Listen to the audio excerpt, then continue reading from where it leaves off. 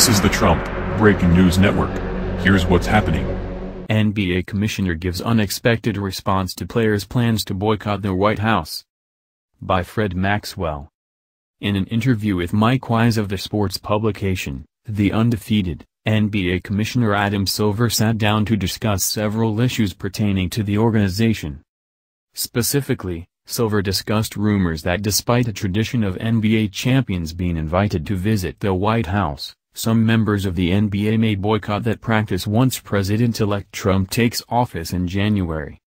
Known as an advocate for liberal causes, Silver's position on the matter was somewhat unexpected.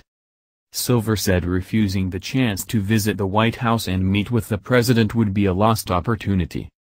To me, if a player were to choose not to go to the White House, whether they were choosing not to go to the current White House or a future White House, my response would be, that's a lost opportunity, he said.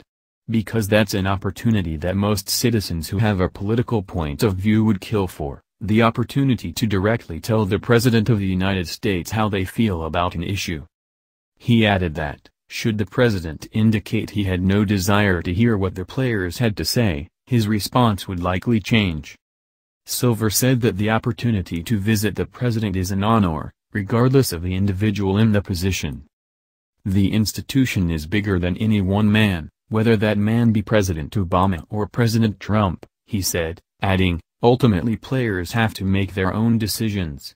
But if they were seeking my counsel would be that they should go to the White House if offered the opportunity. The act of inviting professional sports teams to the White House has gone on for years. The earliest records date back to 1869 when the Cincinnati Red Stockings received an invitation by President Ulysses S. Grant.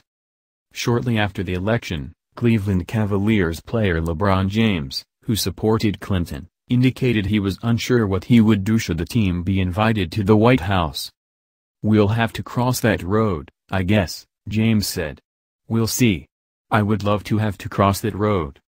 Silver made news in July when, in response to North Carolina's response to the HB2 bathroom bill, he pulled the scheduled All-Star game from Charlotte. He also assured the players they would be allowed to sit during the playing of the Star-Spangled Banner without fear of repercussions. What do you think? Scroll down to comment below. This has been the Trump Breaking News Network. Please subscribe and share to stay up to date on the latest news about our president. Be informed.